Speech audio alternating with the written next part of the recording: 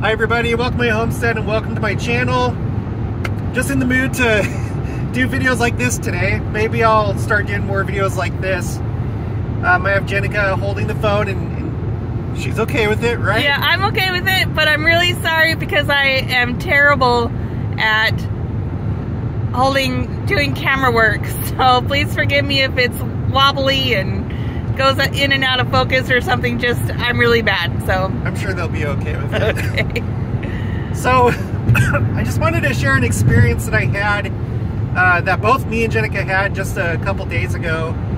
That, okay, the moral of the story here is if you are struggling in life right now, you're trying to come up with new solutions, you want to progress in something, whether it's spiritual or temporal or something like that. This is just like a little story that kind of like taught me, or re-taught me this lesson just recently.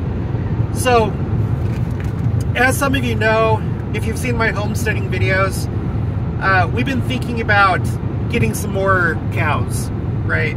Right now, we just have 2 steers. One of them is an Angus Holstein cross. So Angus is a beef breed. Holstein, they're like the black and white cows. They're a dairy breed. And then the other one, I believe, is a Jersey Holstein cross, which those are 2 dairy breeds. And so, not that good if you're trying to like sell them for meat, you know. You can eat any cow that you want to, and we may just, like with this one that's a Jersey Holstein cross, we may go ahead and just keep him for ourselves for meat and get him butchered.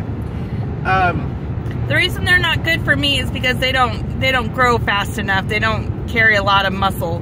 The meat is still very good, but it doesn't make a profit to sell it. Yeah, well, Jerseys are like small. Jerseys are a smaller breed. Holsteins, I think, are better as far as like how big they are. Yeah. Right? Right. But anyway, so I don't know, it just, you know, the whole reason why we moved to Kansas is because we wanted a homestead, and part of that is having cows. And at our peak, we had maybe like, I think we had 5 total, 5 head of cattle. That's kind of like the most that we could probably do on our homestead, which is only about 2 acres. And even with that, we'd probably have to like supplement with hay, but all of them were like younger, so we didn't need to get hay yet. There was still enough pasture for them. So we, you know, it's kind of like getting to that time where we want to go ahead and kind of like expand a little bit more and get ready for the next generation of cows on our homestead. And we were looking on Craigslist like we usually do, and looking on Facebook. There's like different groups, like Kansas homestead groups, Kansas bottle calf groups, and stuff like that. We want to start out with a calf, ideally a bottle calf where you feed them, where you bottle feed them. They're more risky because since they're not on their mom, they don't get as much like nutrition, and they're at higher risk of dying. You have to like do all this stuff to keep them alive, essentially. Sometimes it goes just fine, sometimes you have to do more. So we were looking, and you know, there was some stuff, and then nothing that we were too happy about. And then we decided to go to an auction house in town. And I didn't really know what to expect. Neither of us did.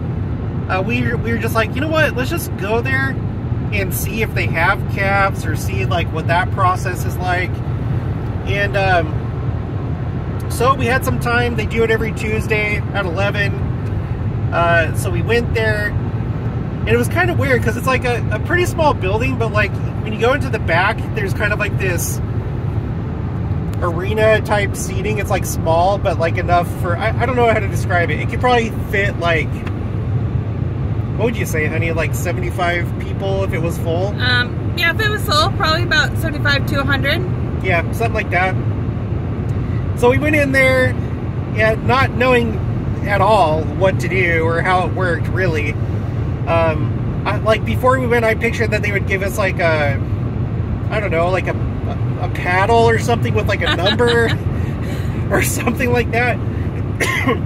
But went in there, and they just like started bringing in each group of cattle or whatever.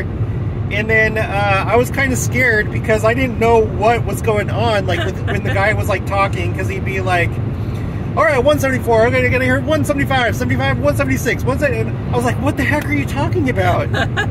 Are you talking about $175? What? That seems a little bit cheap for a cow. Well, okay, so went through a bunch of different cows coming through, come to realize that they were selling the cows per pound. So it was like 175 per pound and whatever. And then we started not only learning kind of like what... $1.75 per pound. Oh, what did I say? 175, just so they're not confused. Oh yeah, like $1.75 per pound. And they had like a little, like a ticker type thing, or like what looked like a scoreboard. It's an electronic display that showed you how many were being sold and how much they weighed on average each, and then the total weight of all of them together. But it was really good because we got to like learn, well, for one thing, we never really knew how to tell how heavy our cows were. And we still can't exactly, but after seeing all these examples of all these different cows, and like how much was like 800 pounds, how much was 1,200 pounds, how much was 300 pounds or whatever, it helped calibrate us. And now I roughly know that our cows are probably about, I don't know, maybe 600 to 700 pounds or something like that. Wouldn't you say? Yeah, I think so. So now we kind of roughly know how heavy our cows, because we don't have like a scale or anything like that. And there is a way that you can like measure them with the measuring tape, measuring key parts of their body, and then you can kind of calculate approximately how heavy they are.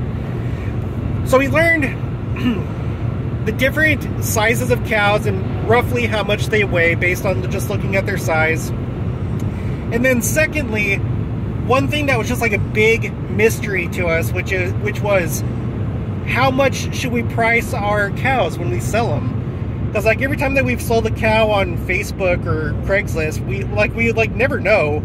We're just like, you know, we go to other listings and it's like, is this a good price? Is that a good price? We talked to a friend in town one time, and he's like, well, it's kind of like, it goes by pounds. And at the time, that meant absolutely nothing to me because I had no idea how much. If you were to tell me that, like, a cow would sell $4 a pound, I'd be like, oh, okay, sounds right to me. But at the auction, that was not the case. I think the most that I saw, that the one that sold the most per pound, it was like $2.62 or something like that. So, okay, so and we bid on one calf. And we bid on two of them. Oh, I bid on two, yeah. Oh, okay. We probably could have gotten one, I think. Yeah. Don't you think? Yeah, I think so. But we were kind of like scared.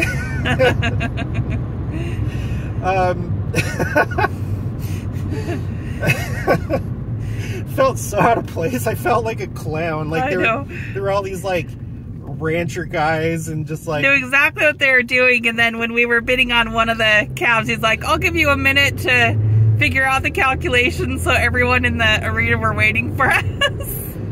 I was just like, honk, honk, hi everybody, we're here to get cows.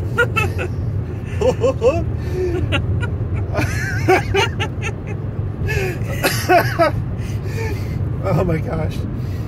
But anyway, so the moral of the story is we came out of that experience, have more knowledge about what we were doing, and based on what we learned, we were able to look at a few new listings on Craigslist and Facebook, and we were looking at one Black Angus heifer.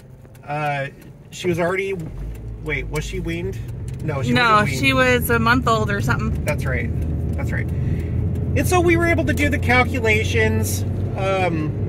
you know, how much for her. She was like going for $3.85, and then we would have bought like a thing of milk replacer for $80, and then you know, shots and grain and stuff like that. And if we had gone with her, which we decided not to, we're gonna wait maybe another month or two.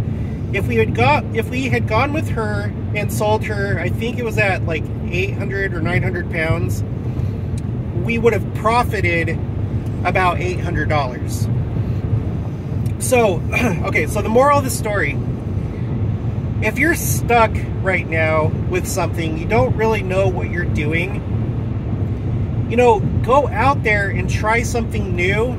Go to some new source of information. You have to kind of like leave your comfort zone, because like we easily could have like walked into that auction house and been like, nope, we don't belong here, and then walked back out.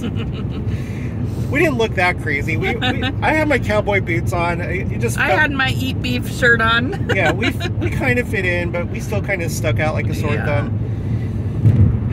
But there's a lot of times you have to go outside of your comfort zone to get the information you need, to get the experience you need. You can't just sit back and expect things to happen, and you have to like go through some, you know, uncomfortable situations. And I feel like on this channel I've been doing a lot of that, because to learn about the second coming, to learn about the doctrines of the church, you have to like really work, and you have to search and search and study and study and study. But when you do, it pays off. It pays off. So if you're just kind of like not really progressing in something, then do the work to do it, and don't be afraid. One of my favorite sayings is that you miss 100% of the shots that you don't take. And that's been like a life philosophy for me for a long time, and I feel like it's really benefited me, you know. And so yeah, so you know, that's what we're gonna get some cows at some point. Maybe not this month, I'm not sure. We have to buy a new car. We have like 2 cars that work, but the other one, something happened with, was it the head gasket? Yeah. You should hurry it up. It just now said the device is too hot. Video quality maybe. I'm gonna let you guys go. If you haven't already, please make sure to subscribe, like this video if you liked it, leave your thoughts and opinions down in the comments below. Also make sure to share it, and I'll talk to you guys later. Bye.